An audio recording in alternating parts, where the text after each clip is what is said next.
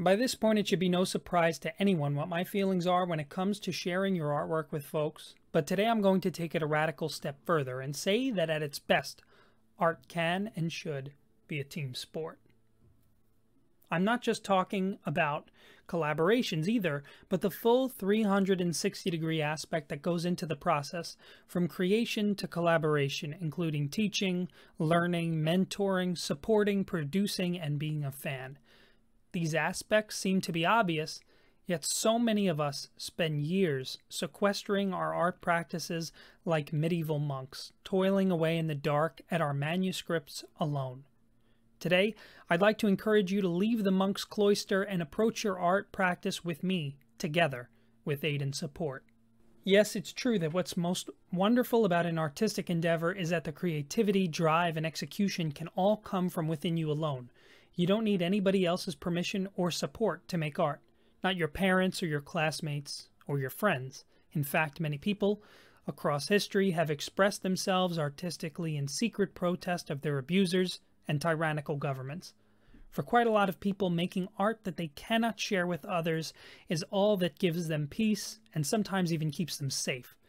If you are one of those folks, please know that you are not alone in spirit, and that there are so many people, myself included, that hope one day we can see your work and hear your stories. As for the rest of us, we have a very important responsibility to ourselves, each other, and the folks who might someday come forward and share their art. As someone who spent more years keeping my art in the dark than I am proud of, I really do feel that there is a responsibility we have to share our work in an art community that is supportive and reinforcing, like a team sport. I love to think about artistic creativity as a team sport because there are so many roles that are involved in one, and the fact that in many team sports the focus is on the team as opposed to the opponents. Like art, quite a few team sports have competitions but not necessarily opponents. I think that competition has about as much utility in art as it does in a golf foursome or a bowling team. Once it stops being playful fun, it begins being unhealthy and hurting your abilities. But for now, let's move on from the opponent to more fertile ground for help in the form of teammates. Teammates are the backbone of collaborative efforts, and you can find them almost anywhere. If you have a friend with a common interest in the arts, then you just found a teammate. Even when those interests are from different mediums, that just means that you both fill a different role on the team, specializing the way that the kicker, quarterback, and special teams are all part of a football team. Remember that every multimedia artwork you consume, from movies, music albums, video games, they're all interdisciplinary artists on teams to create them. Without good teammates, we'd never get the Avengers, Overwatch, or Sgt. Pepper's. You might already be part of an art team and not even realize it, like a school art class, an art Discord group, or even the comment section in my videos. I often find that I get just as much support from other artists as I'm willing to give first. With all that being said, don't be afraid to offer someone a helpful critique, a supportive comment, or to reach out to collaborate with a peer. Often the only person who wishes you wouldn't reach out is a very small and dark corner of yourself. That part of you is one worth overcoming to find an art team. And what a better way to overcome those bad impulses and self-doubt than with a good coach. Let's talk about the perfect coach archetype. So much more should be said about our art teachers and mentors. Whether it's the orchestra director that always stays late, or the art teacher that never gives up on finding a way to illustrate new skills to you, the coach does so much more that should be lauded. We're all going to improve our craft with discipline and time commitments, but the coach shapes this with perspective and experience that comes with being further down the road than us. A good coach might be the first person we respect artistically that pushes us to go further with our sketches, or to encourage us to enter our work in an art show. Some coaches will put you in touch with like-minded peers and leave you with the building blocks of an art team, ripe for the kind of discovery that can spark lifelong friendships. And yes, there are plenty of professional fine artists out there that still take on formal apprentices and mentor their students in exchange for assistance in the studio. That kind of internship on steroids goes back to the Renaissance tradition, and I knew a couple of people who apprenticed for a mentor of mine. They learned from our teacher and got unlimited studio access in exchange for assisting in studio classes, of which I was a student, and helping him with bronze sculpture, welding, and patina work. Imagine the kind of education you could get if you're willing to find the art equivalent of Vince Lombardi. The coolest thing about this in comparing sports to art is that by the time someone coaches a sport, they often no longer play or are past their peak performance. But in art, you can seek a mentorship and seat as a student in the classes of the greatest living artists while they are still working at the height of their abilities. If you happen to be a professional artist and a master of your craft, maybe what plagues you the most is loneliness.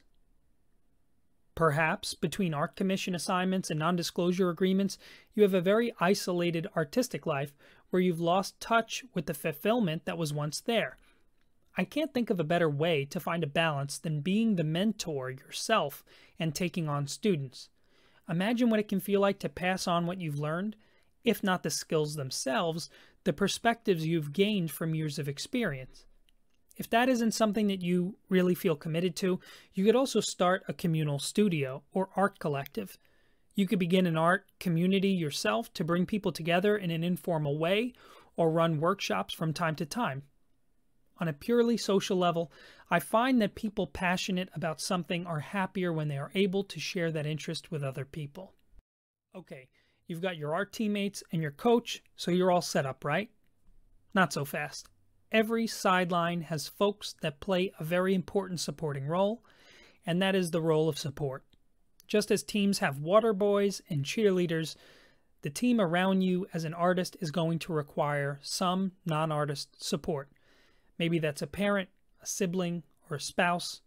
Maybe it's a best friend that doesn't have much of an inclination towards art, but wants you to succeed. The only important aspect here is that they care about you personally, beyond the art, and want to see you succeed in a genuine way.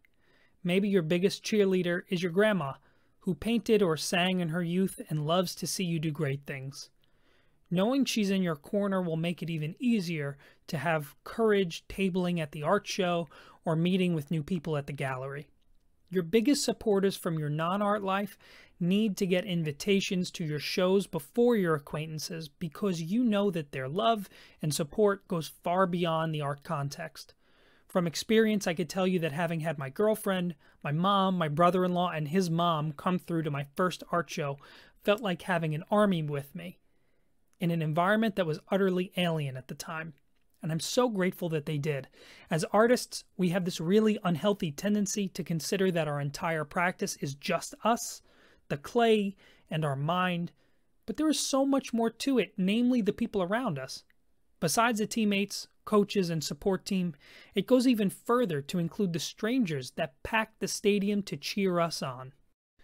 It's true that you wouldn't have the New York Yankees or Manchester United without the fans. They are total strangers to the players, or in our case, artists.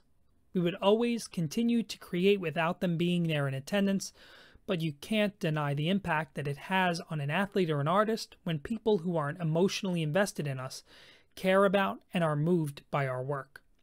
There is a power to carry us and drive us on when we are weak by someone who doesn't know us yet believes in us anyway.